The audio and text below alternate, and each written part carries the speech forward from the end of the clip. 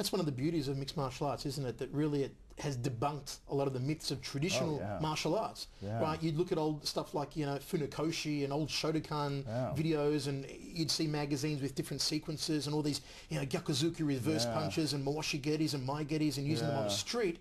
And you can't use this stuff in mixed martial arts, you know, debunk the myths. Even the worst is like Kung Fu. Yeah, like trapping hands and Chi Sao, it doesn't work, man. We're not fighting Shaolin wooden dummies that are just hanging there, you know.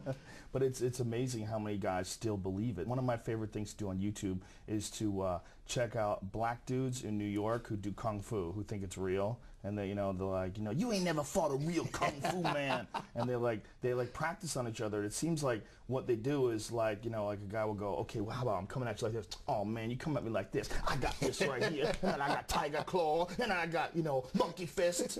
And, these dudes like have dedicated like a big chunk of their life practicing this nonsense. And then one of my favorite ones was these two guys actually had a fight. They decided to fight in the park, and they're both these Kung Fu guys.